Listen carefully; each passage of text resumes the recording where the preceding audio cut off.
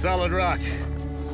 That's nature's true grit. And today, it's gonna take everything I've got. Jay, come on. Stand up on those feet. I'm trying. On a climb like this. Keep pulling, come on. You really find out who you are. A donut. Hey, Alex, let's take a look at your van. There should be some more donuts in there, right? Perfect, let's go. Talk about true grit. Alex spends almost every waking moment living on the edge, climbing the steepest, most treacherous mountains. This superstar not only has a podcast called Climbing Gold, but his incredible record-setting climb of California's legendary El Capitan was featured in the Academy Award-winning documentary Free Solo. Ah, I saw this in the movie. Yeah, home sweet home. Yeah, welcome. Very nice. Now, did you do all this conversion yourself? No, I had a friend do it. You lived in it. You didn't take this out on weekends. This was your house. Yeah, I lived in it full time. Now, how does that work? When your van goes in for an oil change or service, are you just on the lift for 2 days in the garage? I mean, it's your house. It's all your stuff. Yeah, no, honestly, it is a bummer. If the van needs service, it's like a big problem. And have you ever gotten a ticket in your house? Yeah. Alex's house is a customized 2016 Ram ProMaster van. And every design choice is strategic, from solar panels to sleeping quarters to even extra headroom.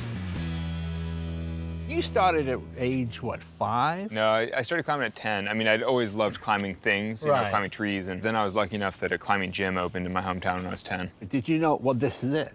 This is what I want to do. I knew that I wanted to climb all the time, but I didn't think that that would be like a life path. Right. But then I dropped out of university and just kept climbing all the time, and it sort of became a path. Well, here, show me some of the things you've added. I want to know more about. Give me a tour of the van. You got all kinds of room. Yeah, it's comfy. You can train. You got a gym. Now, I saw you doing pull-ups in this in the movie. How does that? Is this actually a climbing tool? Yeah, so this is a pretty standard. It's called a hangboard. It's a standard training tool. You hang off different size edges and for different amounts of time, doing pull-ups, things like that. I saw you cooking. I can't say I was envious of what you were eating. It didn't look that good. You were unimpressed by my cooking? No, the cooking didn't do much for me. And I could just see my mother yelling at you, because in the movie, you're using the spatula to eat out of the pot. And my mother, that would be it. People make fun of that, but honestly, if you live in a van and you have a limited amount of water, it is the most efficient way. You can explain that to my mother, okay? I'll explain to your mom. Let me know how that works out. Let's go around and see the garage. Yeah, let's check out the garage. Here we go. So pretty straightforward, but... Okay. So I've got bouldering pads, you know, your pads, yeah, utility cargo space on top, but the main thing is these big pull drawers, which are kind of sweet. So this is like all the climbing equipment you would need for an expedition. And I basically always have climbing bag packed and then a bunch of equipment. Well, very cool. Well, let me show you this one. Cool. This is a Winnebago Revel. And if I were going to start living in a van, which I'm not saying I would, this 2021 Winnebago Revel Ultimate Luxury Camping Van would be my ticket. My ticket to the Four Seasons Hotel. With an electric power bed, kitchen, entertainment center, and of course the absolute must, a toilet! There's no bathroom in yours, right?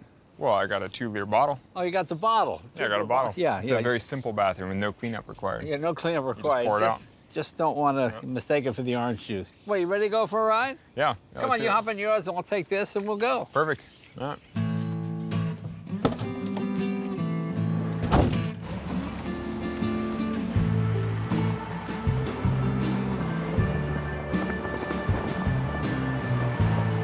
This is so exciting. I feel like I'm a stunt driver. Is there a better time of day to climb? Is it the early morning? Climbing really is dictated by conditions and by weather.